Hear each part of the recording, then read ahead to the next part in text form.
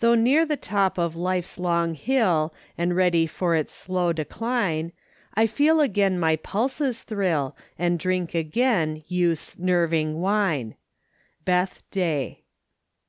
Mr. C. B. Medding, a New York physician, says, "Ride a bicycle for 1/2 mile, notice the refreshed feeling, the quiver of gentle tension, the enthusiasm of vigor. Now try to recall your thoughts during the 1/2 mile. Am I not right when I say that every care and weight has been lifted?" It has already been said that the positive tonic effect of this exercise upon mind and body both is marvelous.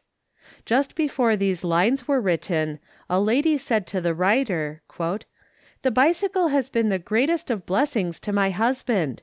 He has always seemed fairly well, but always nervous, and at times afflicted with the worst attacks of the blues.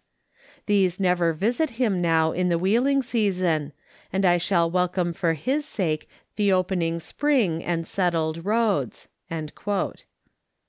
Perhaps the exhilarating effect of wheeling may be a little like that produced temporarily upon a well-balanced organization, unaccustomed to the use of wines, by taking a glass of champagne, with the difference that the effects of the wheel exercise are natural and those of the wine artificial, and that the stimulus produced by the wine must be followed by an intenser reaction.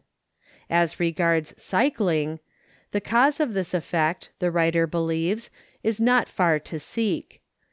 Cycling, then, is not only the most available of sports, but, as regards its effects upon the physical well-being, the best and safest, because even a very moderate practice of it brings, to most temperaments at least, a pleasure equal to that which the most violent exertion gives.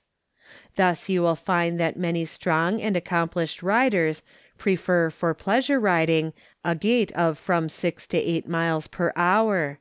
As has already been said, one's riding rate will, other things being equal, depend very much on his temperament, and it will be always the nervous, enthusiastic rider who will be in danger of overdoing.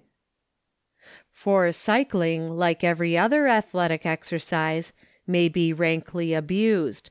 For instance, a rider has set for himself a 40-mile run over hilly roads, a trip which he is easily able to make under favorable conditions.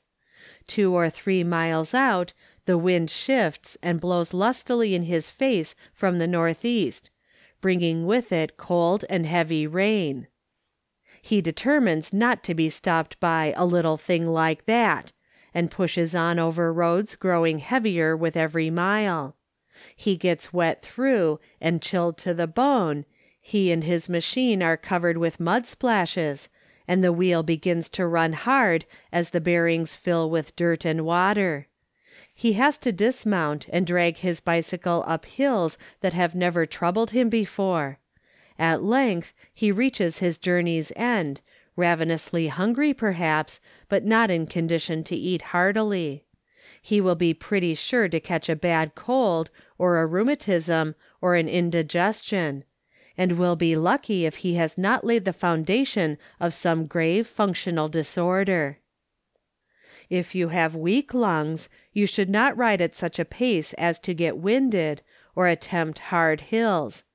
If you ride perseveringly, stopping whenever you get out of breath, and not taking the saddle again until you are fully recovered, you will find at the end of each week that your endurance and lung capacity have sensibly increased.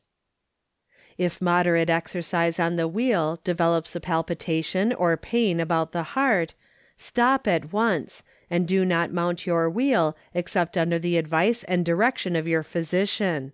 It may be that the exercise in a moderate degree will cure you, or it may be that you must abandon it altogether, but you should not be your own judge in the matter. As compared with walking, cycling requires an increased action of the knee and ankle joints, and, in addition to the exercises of the muscles used in walking or running, it employs another set of muscles for the push movement, which ordinarily have been but slightly developed. It is therefore in the knee, the ankle, and in the pushing muscles that the beginner is most likely to feel fatigue, and it may require several weeks of practice to bring him into such condition that he can endure a 50-mile run without some slight lameness of these parts following. So during the off season you will lose something of what you have gained in strength in the muscles which are resting, unless you are within reach of a riding school and practice there for an hour or two each week. In conclusion, give all your leisure for one summer to the wheel. Ride wisely and moderately, and you will understand, perhaps for the first time in your mature life, the significance of the expression, a sound mind in a sound body.